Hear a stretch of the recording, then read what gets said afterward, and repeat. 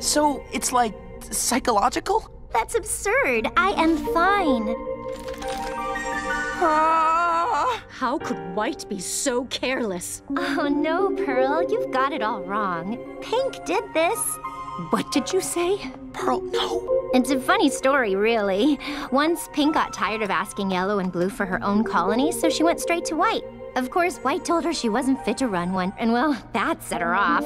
Set her off? What are you talking about? You remember how she was, with her destructive powers throwing tantrums left and right? She had a scream that could crack the walls. She didn't mean to hurt me.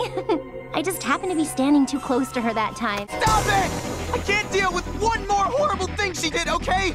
Just one depiction!